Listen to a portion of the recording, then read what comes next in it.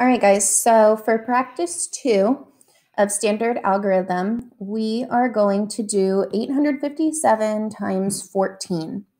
So again, I've decided to color code my smaller number because we need the larger number on top and the smaller number on the bottom.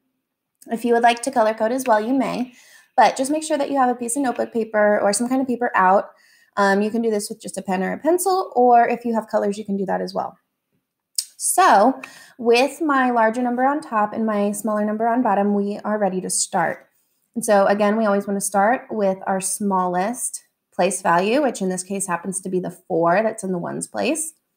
So I am going to look at this as 857 times 4. Okay, so what is 857 4 times? So I know that 4 times 7 is 28. So I'm going to put the 8 down here and bring my 2 up for my tens place.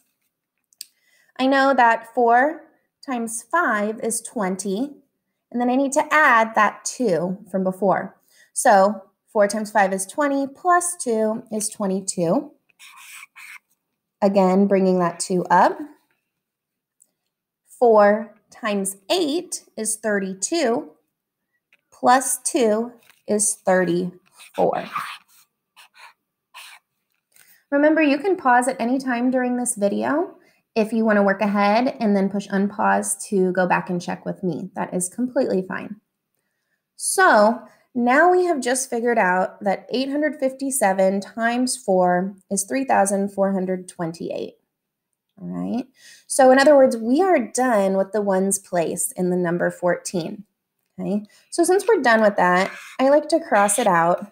You can also cross out your 2s because we don't need those anymore.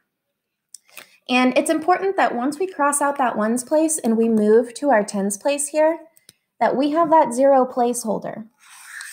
This is to show we aren't going to have anything else in our ones place. Okay? Because we need to look at this one not as a 1, but as a 10, because it is in the tens place. So in other words, we are going to take 857 times 10. Okay, so let's do that. 1 times 7 is 7. 1 times 5 is 5. And 1 times 8 is 8. Wonderful. And that's pretty reasonable, right? That's pretty reasonable that 857 times 10 would be 8,570. So the last part is that we just need to find the sum of these digits to give us our overall product of 857 times 14. So if you'd like to pause at this point, you can pause and then unpause to check your answer with mine. So 8 plus 0 is 8. 2 plus 7, 9. 4 plus 5 equals 9. And 3 plus 8 equals 11.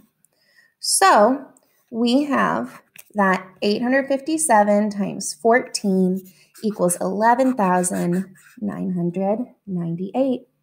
How'd you do?